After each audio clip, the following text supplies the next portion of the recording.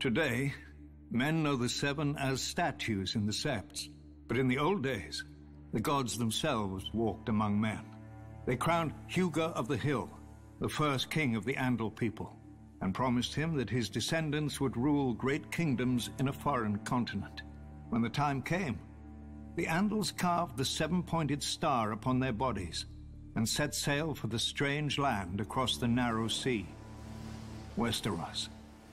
Whilst Andal warriors battled the first men for kingdoms, Andal septons battled for souls and were received just as courteously. We don't know how many bold and pious men lost their lives, but adversity bred strength.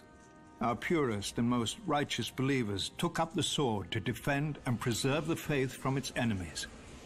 So was born the Order of the Faith Militant. When Aegon the Conqueror landed in Westeros, the High Septon locked himself in a sept for 7 days and 7 nights. Finally, the crone lifted her golden lamp and showed him the path ahead. The High Septon himself would anoint and crown Aegon as Lord of the Seven Kingdoms, and the Faith Militant rallied behind Aegon in governing his newly united land. Yet Aegon and his sisters never wholly accepted the faith.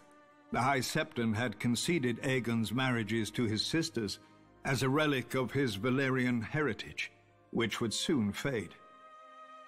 But when Aegon's heir wed his daughter to his son, the faith could brook such abomination no longer. The High Septon led the denunciation of the Targaryens, and all over Westeros the Faith Militant took up their swords against the dynasty and its supporters. The Faith Militant set upon and punished the Septon who had performed the ceremony.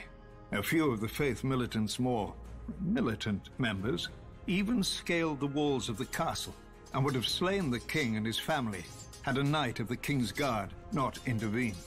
Frightened, the king fled to Dragonstone, where he soon died of cramps. And so ascended the king's younger brother, Maegor the Cruel. His first act was to challenge the Faith Militant to kill him if they believed his rule to be ungodly. To the Order's eternal credit, they accepted. Ser Daemon Morrigan proposed a trial by 7, Ser Daemon and 6 of the Faith Militant, against the king and his 6 champions. It was a contest in which the kingdom itself was at stake, and the accounts and tales are many. But at the end of it, Maegor alone lived, proving that the throne was rightfully his. He mounted the Black Dragon, Balerion, and burnt down the Sept in King's Landing, while the Faith Militant were inside at morning prayers. The screams of the burning and dying men were said to echo throughout the city. Though Maegor had won the trial by 7, he demanded the complete destruction of the Faith Militant and the faith itself, if necessary. He made war upon the Order wherever he found it. Yet the Faith Militant would not surrender, raising armies of their own and turning Maegor's own lords against him. The Father's justice may not always be swift, but it is certain. One morning, Maegor was found dead on the Iron Throne. No one knows how. Maegor's cruelty died with him. His successor saw the wisdom of a united crown and faith, and his hand reached an accord with the High Septon. As long as the Iron Throne defended the faith would put aside its own swords and its condemnation of the Targaryens. Perhaps the High Septon felt he had no course but compromise. Outlawed and hunted for years, the Faith Militant was but a shadow of its former self.